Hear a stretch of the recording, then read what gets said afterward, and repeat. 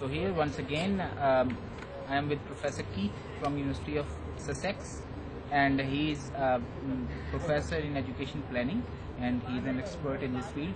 And I have with, of course, Professor Hameed with me. The issue today we are going to discuss is the misuse of funds in public sector in Pakistan. As we know that this year our education budget has almost equaled the military budget in Pakistan, but we see that the public sector is on the decline and the government is actually privatizing public schools and trying to add private sector in the public sector to ensure that enrollment is coming. So I want to ask Professor Keith that what do you think are the measures to be taken to ensure the proper use of money in public sector?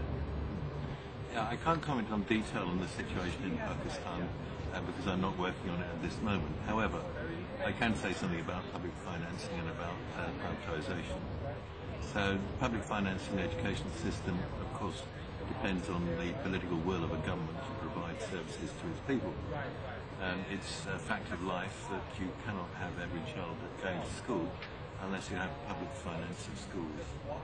In a country like Pakistan, privately financed schooling probably could include 40 to 50% of the population at primary school level, and much less than that at secondary school level because the costs are higher.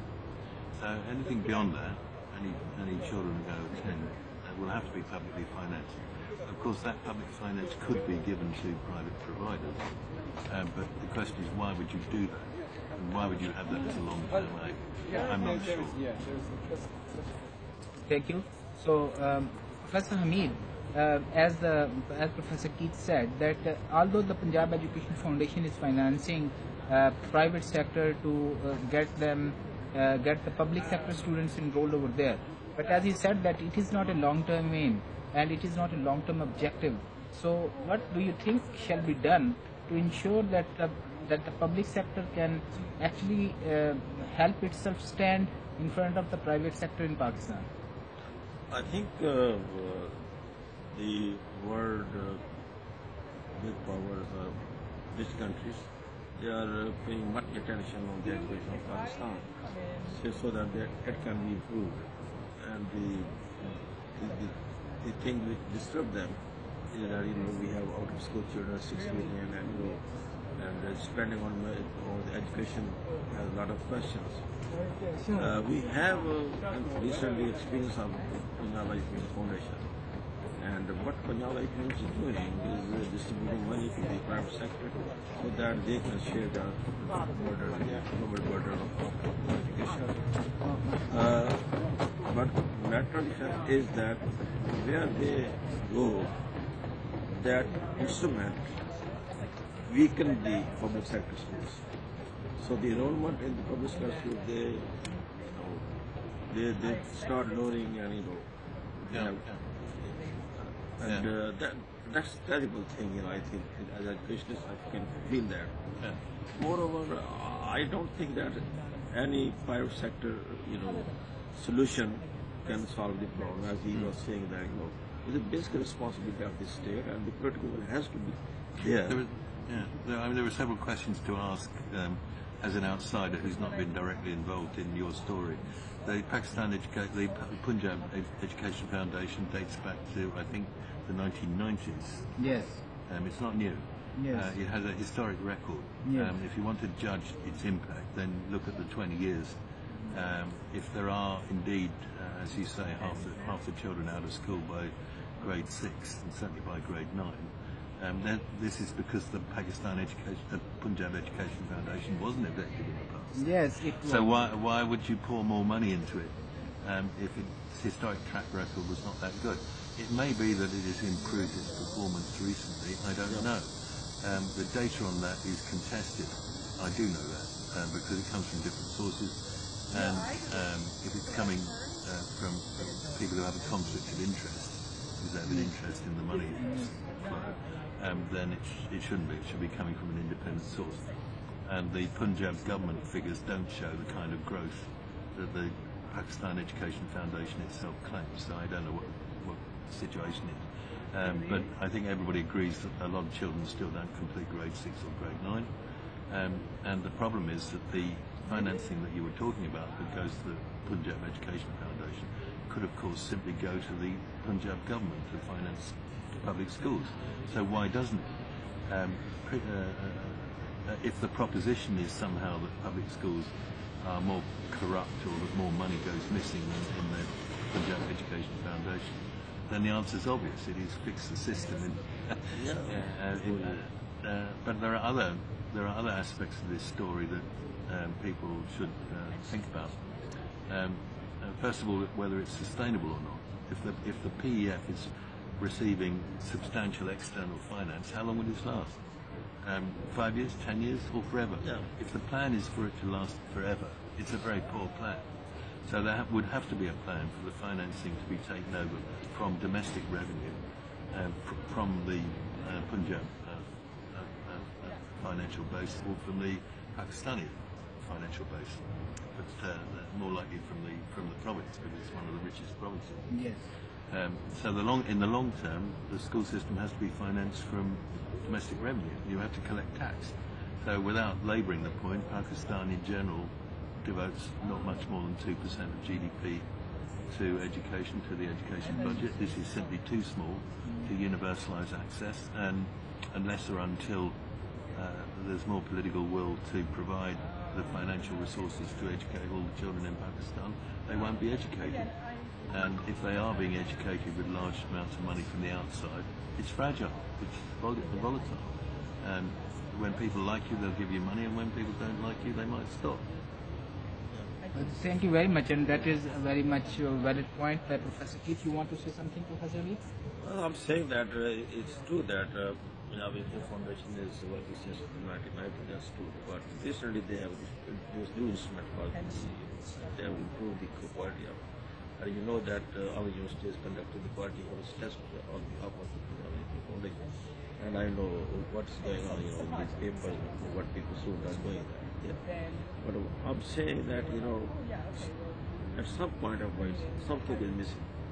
I personally know that World Bank or the effort, both institutions are doing great, and they have also improved their instrument to check the transparency of the funding. But I think the link between different activities going on, like quality of tests, submissions, schools going on, I think they don't really keep following. They seriously follow the trend all along the line. What happens is that the bureaucrats comes in, and they have then in their own instrument to satisfy people. They have language, they have everything, and they can satisfy the people. And so I think he's right, but that's not our responsibility. And we should, academician, professionals, should take that responsibility. And but it's such a big, huge thing.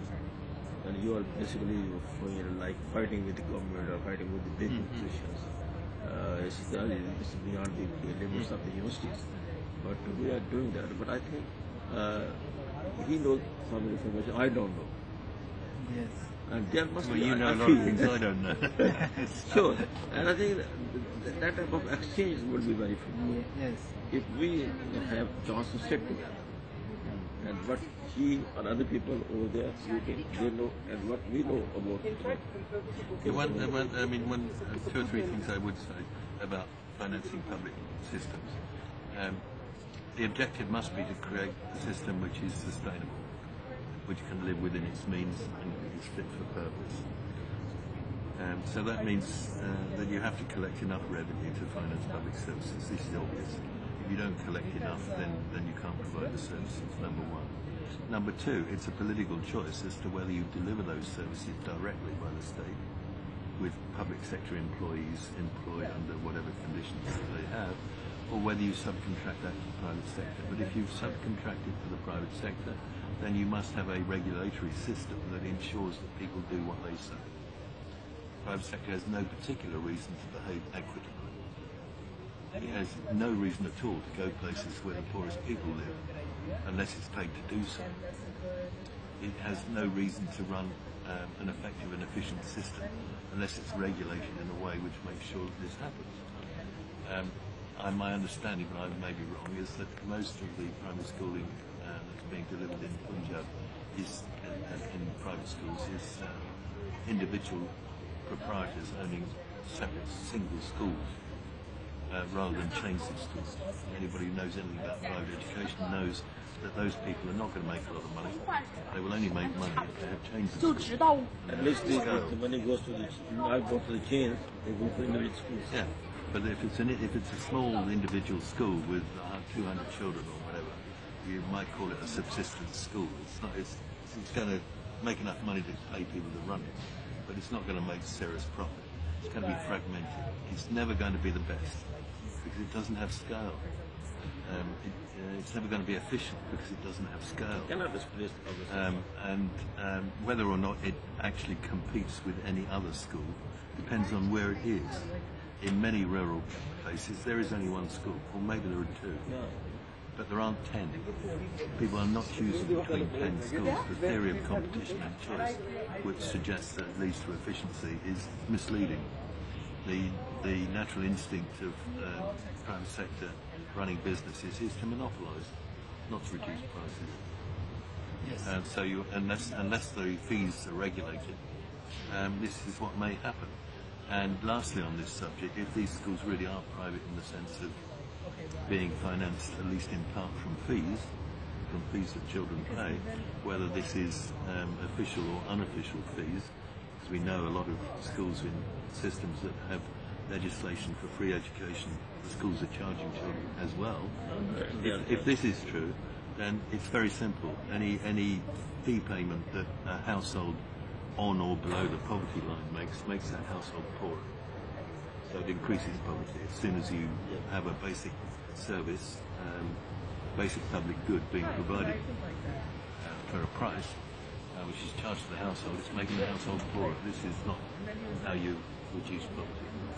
Thank you. Professor Keith has actually pointed out that there is a dire need of creating a system that is self-sufficient and sustainable, and the higher dependence on foreign donations like the Punjab Education Foundation these days he says that it is not a long-term project to be followed. He says that if the government is going to fund the private schools to cater the out-of-school children, there is a dire need that the government shall fund these schools from its own budget, whether by taxing it or by releasing more money from its budget for the education.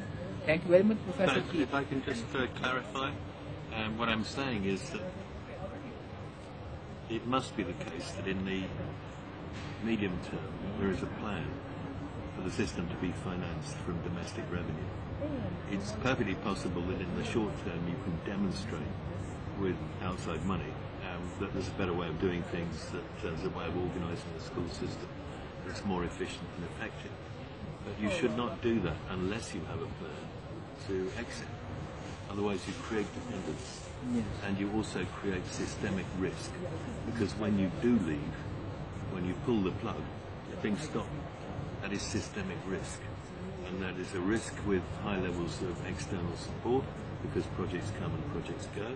It's a risk with high levels of private sector provision, because you have no guarantee ultimately that the people who finance the private sector commission will not decide that their business lies elsewhere and move their operation to some other place or some other sector. The private sector will seek returns on its capital. So if there's better things to do with money, they'll stop running schools and do something else. Distribute food. Yes. Thank you very much, Professor Keith. And Okay, pleasure. thank you very much for your time. Thank you. Thank you.